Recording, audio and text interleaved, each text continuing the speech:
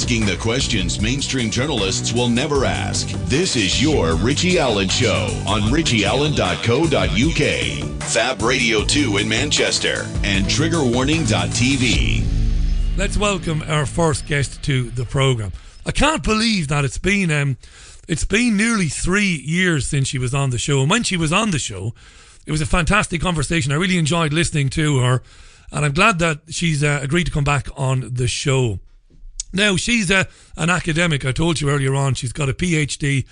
She's a biochemist PhD, but she's been a political activist and a political candidate, even a presidential candidate. She's a libertarian. She's an author and a successful one, and she's got a brand new book out, which we're going to talk about now. Now, you might know or you might not know, but back in 1962, amendments to the Food and Drug Act in the US shaved, well, at least she argues, shaved at least 5 years off of the lifespan of Americans without actually making drugs safer and more effective. She argues that this shifted the medical paradigm from inexpensive prevention to costly treatment. It censored life-saving nutritional approaches to disease, and it added lots of time. In fact, it added 10 years to the time it takes to get a new drug from the lab into the marketplace. She believes it also destroyed small companies, small drug producing companies as well, and it basically killed competition. The book is entitled Death by Regulation: How We Were Robbed of a Golden Age of Health and How We Can Reclaim It. Let's welcome to the programme, or welcome back to the programme even, Dr. Mary Ruwart. Mary, welcome back. How are you? Well, thank you, Richie. I'm fine, and I'm really glad to be here. I tell you what, it's a long time. I think when we finished up about 3 years, I enjoyed speaking with you. I'm not a libertarian. I don't pretend to be. I don't know what I am, Mary. I suppose I don't describe myself as anything, but I really enjoyed engaging with you on these issues. This is brilliant because for a lot of people, they will instantly think, well, this is kind of upside down. We need to regulate these companies. We need to watch them, and if we don't, it is more easy for them to do great harm. You know, people might mention some of the times over the years when big pharma companies have lost major lawsuits because they actually put out harmful drugs. So for some people, Mary, and you know this, you debate this all the time, they will say, well, come on, we need regulations. We need to watch these companies, right? Go ahead, Mary. Sure. Well, actually, the marketplace and certification is a better regulator than a government agency. And that's because a government agency is consumed by politics. They just can't help it since they get their money from, in the U.S. from the congressional offices. And of course, there's a similar political bent in Europe. And I have to say, these regulations, even though they were meant to start in the U.S., have kind of rippled outward into the world and really affect everyone, because most of the drug discoveries are still made in the U.S. So if we kill innovation, which is something that these amendments have done, they've destroyed about 50 to 80% of our innovation, then obviously that's felt throughout the world, because innovation is really what saves lives. No matter how much money you have, you can't buy something that hasn't been developed yet. For example, Rothschild, who of course was very wealthy, the one who established the banking industry, he really died of an infection that could have been cured with antibiotics, but they weren't out yet. They weren't developed. They weren't invented or innovated. So he died of something that we probably wouldn't have to worry about today. So innovation is extremely important. And as I said, it affects everyone throughout the world. Now, on that, I absolutely get the argument that regulation has failed in the past. It definitely has. I mean, when you look at drugs like Vioxx and other drugs that I could mention. So obviously regulation didn't prevent Merck getting to the market with bad drugs. But where I have a big problem, and I've interviewed colleagues of yours, Mary, and people that you would have come across over the years, people like Jeff Berwick and others, and we've butted heads on this. You're going to go away today, Mary, thinking this guy's a bit of a socialist. I wouldn't describe myself as a socialist, but the way I look at it is nobody's ever been able to effectively persuade me, and I'm very open-minded, how the marketplace would self-regulate, if companies are desperate to get drugs out there in order to get them on the market to make money, how could we trust? And I know you're going to explain this in a way that I can understand it, or at least I hope you are anyway. How come we're going to try? Yeah. How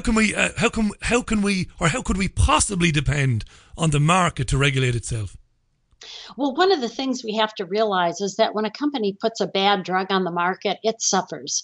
For example, when Vioxx came out and was withdrawn from the market, there were a lot of lawsuits against the company that resulted in them paying out much more than they ever made on Vioxx. So this is one of the ways in which the marketplace punishes companies that put out bad drugs. But it's not simply that.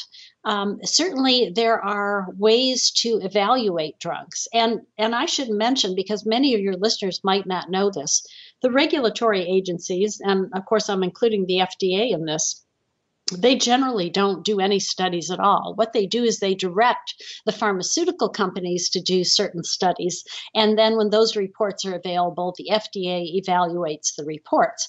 So we actually have the drug companies testing their own drugs, which, works out in a way because it actually, even though you could fake the results, it goes through so many different people. It's kind of hard to do. But it would be much better probably to have third-party testing. And this is what a certifier would do. In fact, this used to happen in the United States. The American Medical Association used to do their own tests on new drugs, and then they'd report out in their journal whether they gave it their seal of approval or not. And then people who wanted to take the drug, of course, could do that, but people who were hesitant and waited until the seal of approval was available, of course, were more cautious. And so this really helped people back in 1938 when one company put out a pretty safe drug, but they put it in a solvent or a solution that wasn't safe, and people died. And the American Medical Association had not given their seal of approval to this drug, so cautious doctors never had given it to patients. So this is the way certification works. If you're desperate, you can try something that isn't fully tested. But if you're not, of course, you want to wait. What I propose in my book is that we take the requirement for having FDA approval out of the equation and change the FDA into a certifying agency. That way, people who liked to have the 14 years of testing instead of the 4 years of testing could wait until the FDA approved the drug or blessed the drug, because it wouldn't be approving it anymore, but gave it its seal of approval. Whereas people who wanted to take it earlier because maybe they were terminal or their disease was so horrific that it was worth the risk, they could go directly to the pharmaceutical companies and buy it, or the companies could market it earlier than the FDA certification. So you can see that there's different ways to do this. Now, one of the things we use, of course, in the U.S. is certification for electrical appliances. UL puts their seal of approval on electrical appliances, and we can buy electrical appliances without that seal, but most people prefer to wait until UL has given its certified seal of approval. And in that way, drugs could be certified as well. And the nice thing about having a certification agency like UL is UL works with the companies to make the product safe. With the FDA, it's more of an adversarial type relationship between the drug company and the agency, and that creates some problems. So it's like a different type of regulator then, Mary, because it's like another, it's a different type of regulator, because obviously, we're talking about the FDA, by the way, and for any of our listeners who don't understand, that's the Food and Drug Administration. It's the US's regulatory body for food and for pharmaceuticals and for medicines. One of the things I've observed over the years is a revolving door policy and lobbying has led to, complete ineffectiveness by this group, this FDA. You're basically advocating a more transparent, a more open, and a more separate organisation to effectively regulate. Because one of the things that I've, being a current affairs producer and presenter for many years, I've learned that some of the practices of these companies are heinous. Testing in third world countries, Mary, on people because they can give people a couple of bucks maybe $50 a day to be tested on, not testing in the country where the drugs are ultimately going to be sold, these horrible practices. And then you look at these massive companies whose bottom line is the bottom line, and they have shareholders to answer to, and they've got everything has to be factored towards increasing dividend for shareholders. And I'm not going to go into a big socialist versus libertarian thing here, but ultimately I see that's what's wrong with these massive companies, and I'd be terrified of the market. Actually, right, go ahead, jump in, go ahead. Yeah, I was going to say, Richie, that all that you're talking about is very problematic, and it actually stems directly from the amendments. Before the amendments, there wasn't much of a revolving door. But what happened when the amendments came into play, they were so difficult to understand, and the FDA would change its mind. And so what companies started doing is hiring people away from the FDA that knew the culture, knew all the ins and outs, and could help them navigate this labyrinth of regulations, which was quite unclear for a number of years, and actually still is to some extent. So that's what started that revolving door. And that's part of the problem, is that these amendments distorted the pharmaceutical industry. It really reshaped them and made it possible for the greedy to triumph. And one way in which it does this is that, especially in our generic drugs here in the United States, and this may be happening in Europe too, when the FDA starts coming down on the generic manufacturers, as it did about 10 years ago, and really made the manufacturing process so much more difficult, a lot of the companies dropped out of the generic business. And what ended up happening was some of the older generics now only had one company that would make them. Wow. So and prices went up. Prices went up. Yeah, that you could see where that could lead to greed, because one company makes it. It's a monopoly, right? Yeah, absolutely. Yeah. And that's hugely important, because I was going to ask you that, because again, by the way, folks, I'm speaking with Mary Ruwart. Now, Mary was on this program a couple of years ago. It was a really interesting conversation at the time. Her new book, Death by Regulation, How We Were Robbed of a Golden Age of Health and How We Can Reclaim It. Fascinating book, fascinating read. Mary was kind enough to share the book with me in advance. I don't always get an advance copy of the book, but I like what I've been reading. It's difficult for people to get out of the mindset, if you're fixed into a mindset. Like, I'm very much anti, I'm very much anti-deregulation by default, I suppose, and I'm very much, anti the practices of major corporations. But if you just give a little bit of time and thought to the libertarian perspective, I can see where Mary is coming from. Death by Regulation, How We Were Robbed of a Golden Age of Health and How We Can Reclaim It. And ultimately, Mary, of course, PhD in biophysics, libertarian activist. These, you demonstrate quite well, I think, very well in fact, how these regulations ultimately, as well as driving prices up, they basically eliminated competition as well. Yes, and that's, of course, where Big Pharma gets big. It wasn't so big before. Yeah. And do you, Mary, God, there's very little in between us in terms of age. So it's almost a borderline offensive question. But can you remember a time when there were, you already hinted at, you talked about a time when companies, when the generic drugs were made by lots of different companies. Do you remember a time when in the United States history, maybe pre-60, you won't remember too much pre-62, but a time when drugs in general, because there were so many companies out there doing it, when drugs in general or pharmaceutical products in general were affordable? Can we point to a time when that was the case? Yes, in fact, before the 1962 amendments, drug prices were going down every year.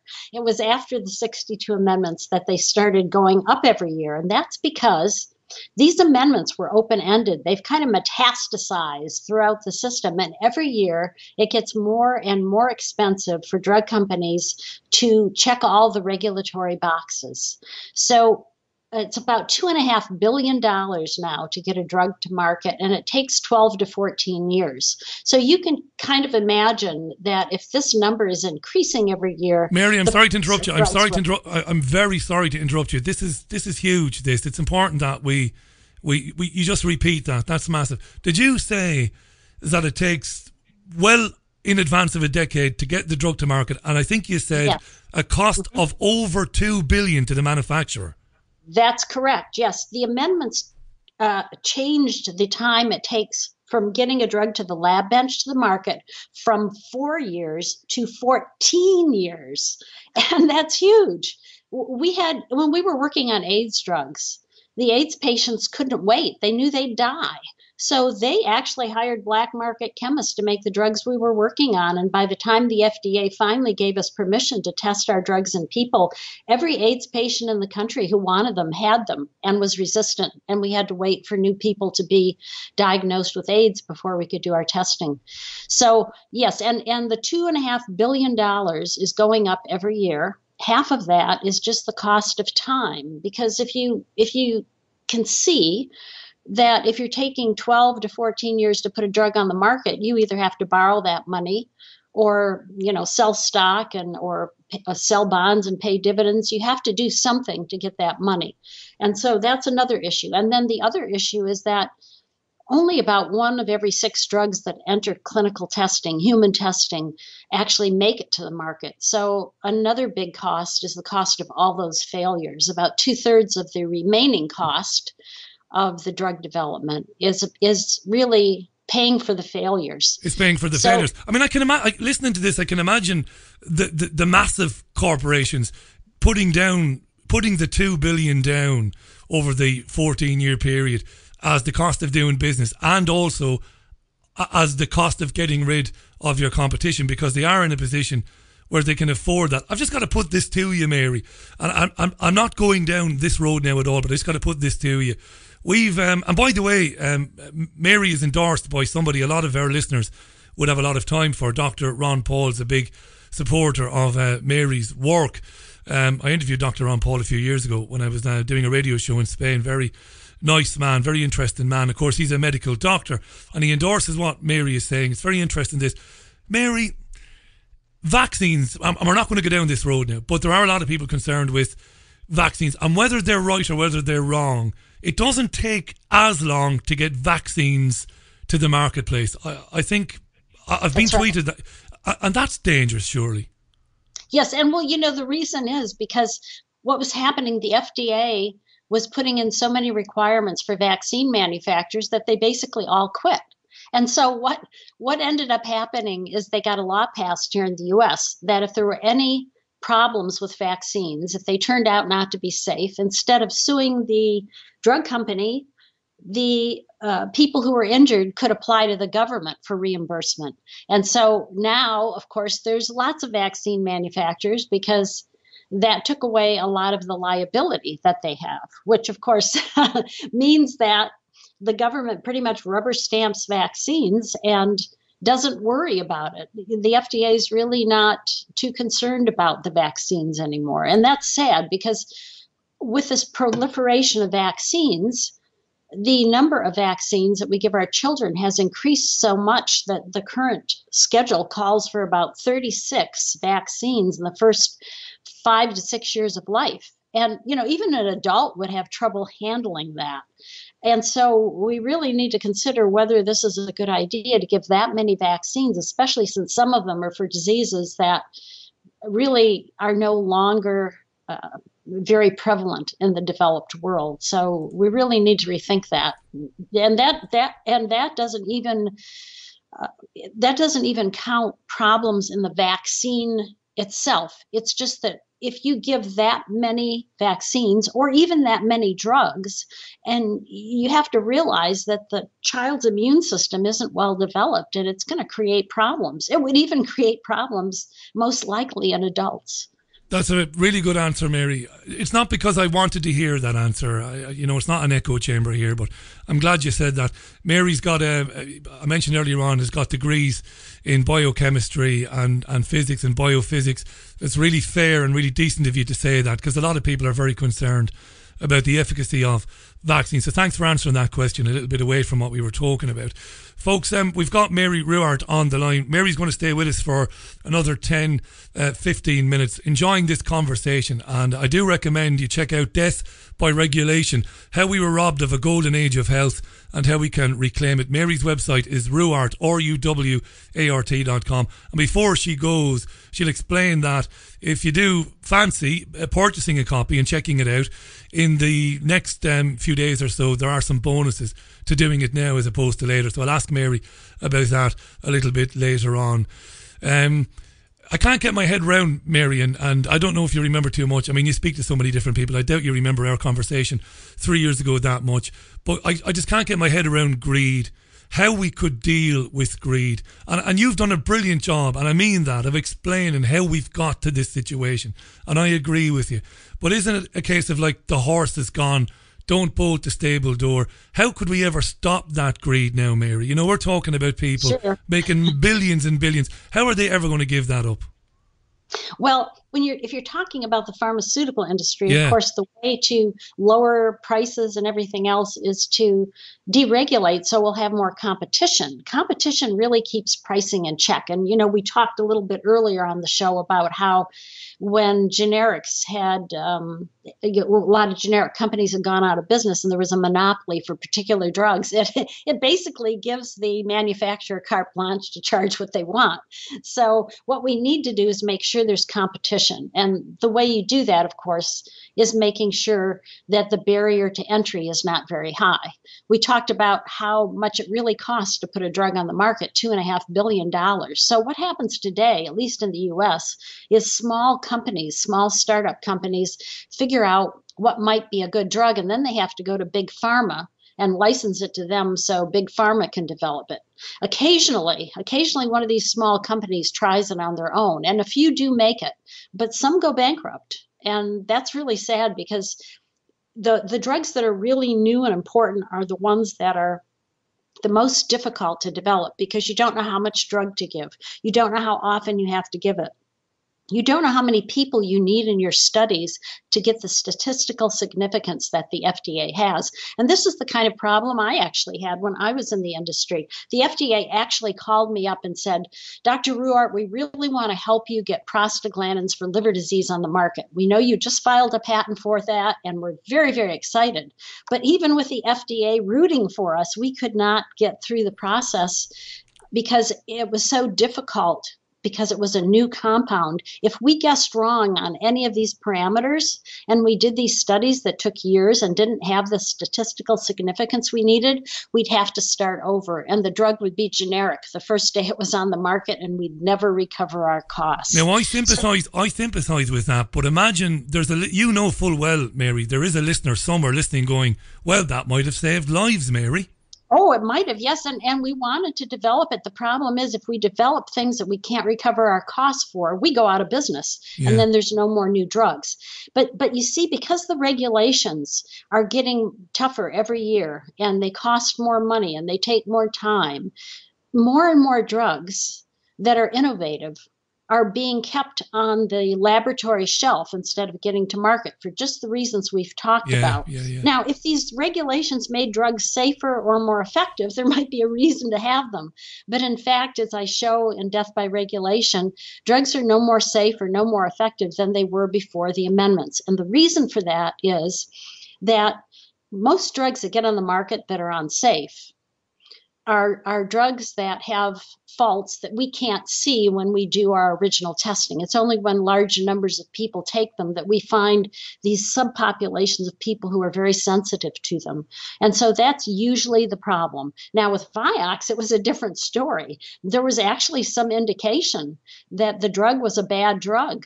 But when one of the FDA examiners, David Graham, brought this to the attention of his supervisors said, oh, well, you know, the drug company is our client, not the American public, not Congress. And they put it on the market anyway. That was really stupid. And this is a brilliant point you're making, because you're saying that competition destroyed by regulation. If it hadn't been, maybe companies wouldn't behave like that. Maybe they wouldn't knowingly put a bad drug on the market because they would know, or they would believe that the wider public at large would say, well, we're not going to use that company again. Exactly. But they can't do that, right? Because these are the only companies that exist. Right. Well, and that's what happened before the amendments. You know, reputation was incredibly important. Doctors wouldn't prescribe your medication if you had a couple bad drugs on the market. But after the 1962 amendments, the FDA approval became the gold standard. And that was a problem because now doctors didn't look at which company put out the drug. They looked at, does it have FDA approval or not? Right. Mary, this is it's terrific that you've given me a lot of. I've spent a bit of time over the weekend flicking through the book, and it is really, really well written and really interesting, and it's given me a couple of moments of pause, you know, more than a couple of moments of pause, because as I said, I'd have grown up, you know.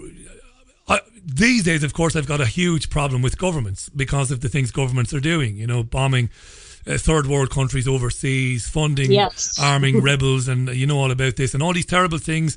They're horrible entities, governments, as we understand them to be today. But I always had this thing about massive corporations and shackles being taken off them. And I'll be honest, I didn't consider for a long time that, you know, that these organizations like the FDA and its counter organizations in Europe have actually worked to do all the things that it was supposed not to do, or the things it was supposed to prevent. And you're demonstrating that. I've got to ask you, by the way, it's Dr. Mary Ruwart, folks, and you go to ruwart.com, Ruwart. Mary, if I'm mispronouncing the surname, feel free to give me a smack and tell me how to say it properly.